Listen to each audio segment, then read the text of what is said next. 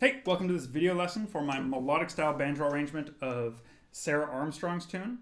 This is in the key of D. It's an old fiddle tune. I'll show you an easier version and then a version with more variations, but I'm going to play through it first, then we can get to talking about it.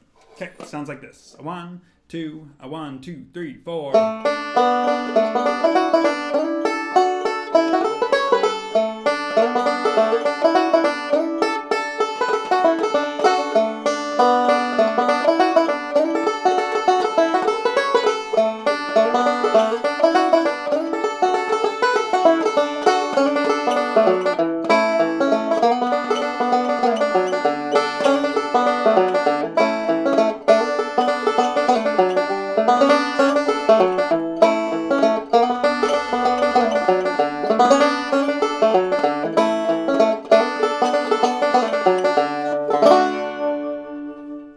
Okay, so that's it. Let's talk quickly about the form of this tune. This is a very common form where it's just A, A, B, B. A lot of fiddle tunes are this tune.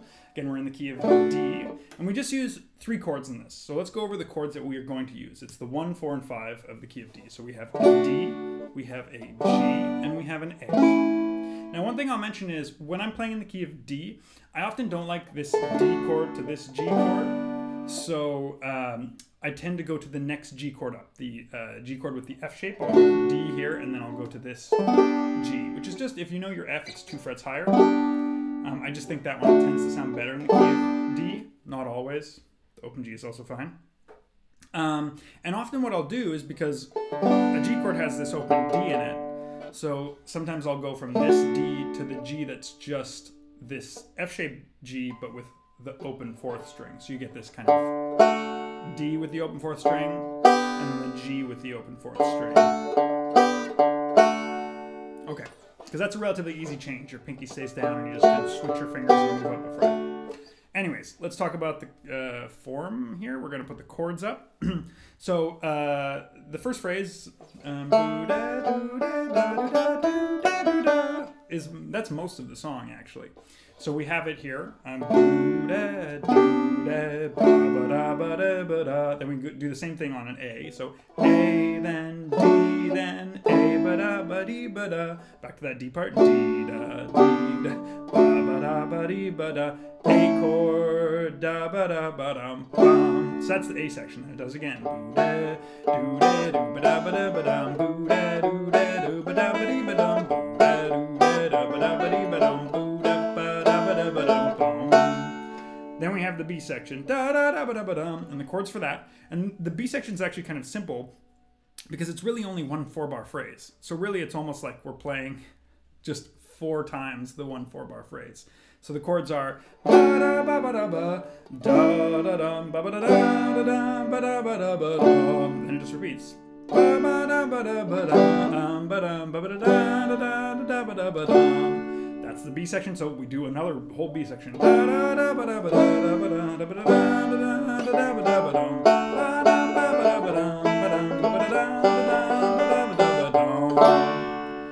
And that's the whole tune. So that's our form. So really, the B section is only a 4-bar melody, and the A section has this 2-bar melody that you play once on D, and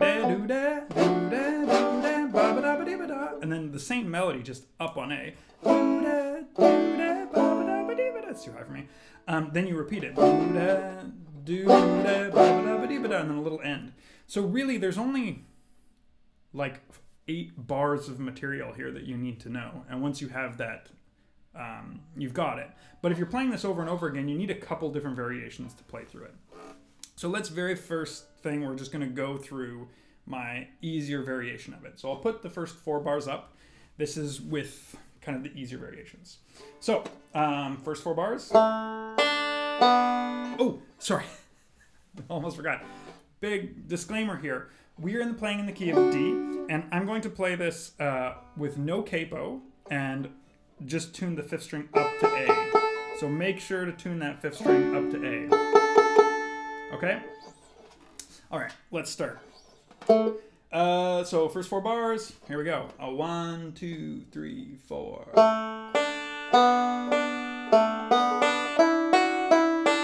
Now, I'm going to point this out because this comes up again and again in both variations. This shape here. When we do melodic style, we often have this shape. And it's almost always played middle finger, first finger. So we're going to see this shape on 5 and 4. We're going to see this shape on 10 and 9. We're going to see this shape on 12 and 11. But every single time, we always use first and middle finger. So remember that. So, again, those first 2 bars. And I would suggest getting comfortable with these first 2 bars because we do that a lot.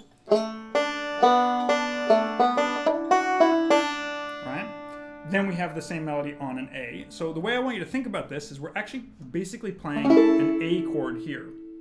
And it's the same shape we had here with that F, right? F, G, A. So we're only holding 2 notes, but it's nice to visualize that, yeah, this is just on an A chord. So we've got these 2 notes here, and we go.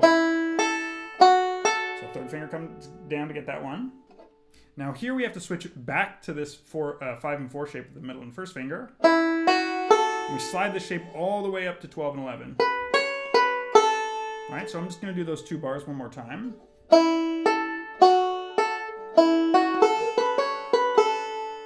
That's there. Let's look at the next 4 bars here, the second line of the easy version. So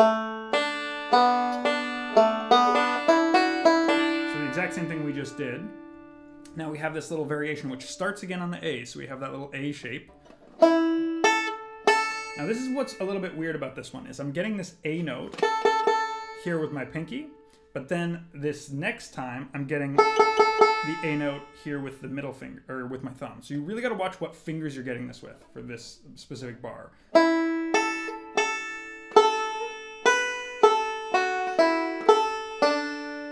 So again, we have that 5 and 4 shape that showed up there, and then we go down to this D. And I think this part's actually the trickiest.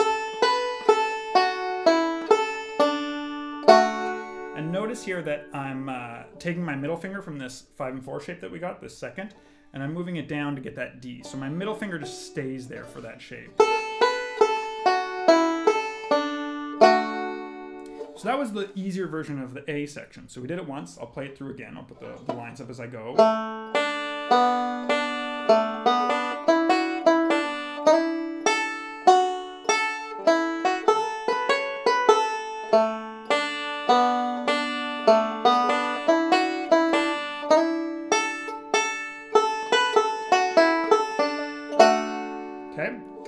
Now let's take a look at the B section here. So the B section is just this one phrase. So this is a little trickier than the A section, but let's give this a go. So first line here. Now we have an A chord, so we've got to actually hold this whole bar right from the get-go. Now, this part is a little bit tough, and I have a couple solutions for this, but I want you to really follow what I'm doing here on this G chord. I've got this A chord here, and I'm just going to take my middle finger and put it on the 3rd fret here and slide. And I just have a forward reverse roll there, so that's relatively easy, but you're coming from this A, and then you're sliding with that middle finger.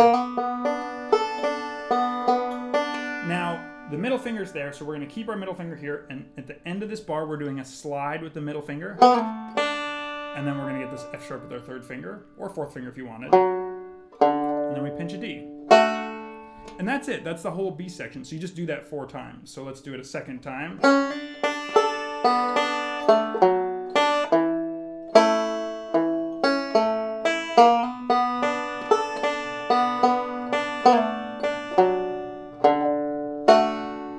Repeat it again because the whole B section twice.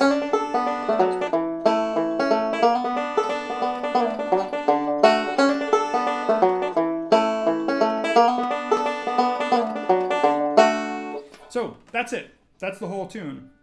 Now let's look at the variations that I have. So I'm going to show you the harder part of this. So going all the way back to the A section. So the first line I think is identical to the A.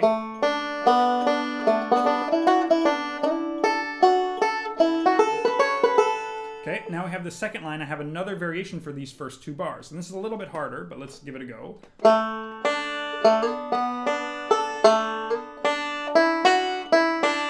a couple things I'll inform you about here, because this can be weird if you've never done this before. So we do this forward roll at the end of the first bar there, and we're ending that bar with our thumb, so we have to get this note with our index finger. That first beat of the second bar is index finger. And another thing that's confusing about this bar is the first slide is quite quick, and the second slide is slower. So I know that's something that's kind of tricky for some students I've showed this to this week, is that the first slide is quick, slow. Right? Okay. Now, this next bar is same as the first one.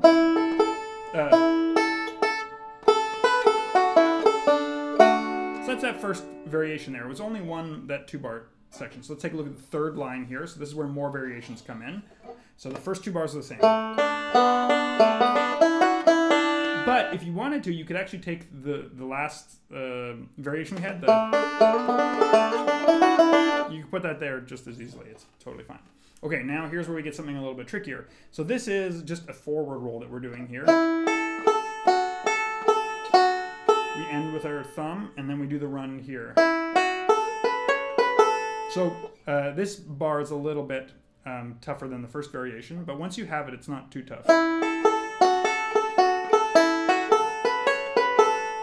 Just remember we have this shape with the first and pinky, and then we're switching really quickly to this middle and first. Okay? The last 4 lines of that A section, same. Now this is a cool run up. We have then putting the third finger down, then up to 9 and 10, and then straight down to 5 and 4. So let me play those last 2 bars.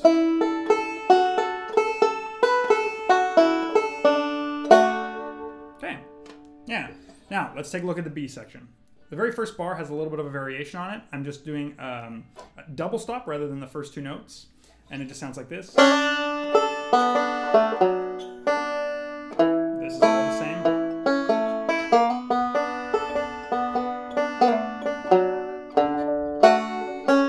Next 4 lines. Here I'm adding a hammer on. And I leave out that last note. And the reason I leave out that last note is I want to do a different approach to this G chord. So I just get this. And now here, instead of sliding to this B note with my middle finger, I'm going to do a hammer on, A to B, with a double stop. And now that we're on this B with our third finger instead of our middle finger, we're going to have a different way of getting back. So instead of doing the slide down, we're going to do a pull off here. Right? So that's it there. So I ended with a pinch on a D chord, and you can totally do that. But let me do this line one more time.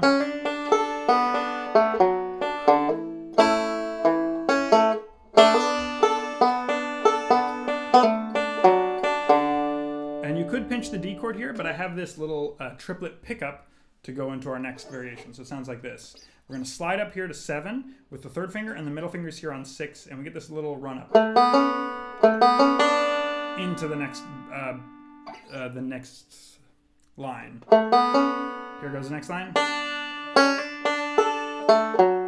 Now that bar is just, that first bar in this line is just a little bit different, and I think the rest is identical. So it just because we had to hit this first note with our middle finger, we've changed it a little bit. Same. Middle finger slide. Middle finger back. Then we do this triplet run up.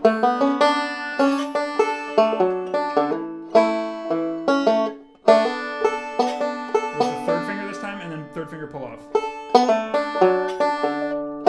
Ending on that D chord.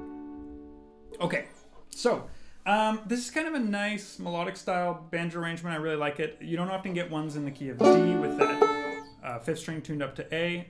It can be a little bit weird if you've only played melodic stuff in the key of G. But it's a nice one to start, and I definitely advise playing the first easier version a couple times and then trying to add in those variations. And you don't have to add in all the variations right at once. You could just take the easy version and then pick 1 or 2 of the variations you like, add them in as you go. That said, I'm going to play through at a slow tempo the trickier version that I've written out, and that'll be the end of this lesson. So, good luck with everything. Till next time. Or, well, I'm playing the song. Okay. 1, 2, 3, 4.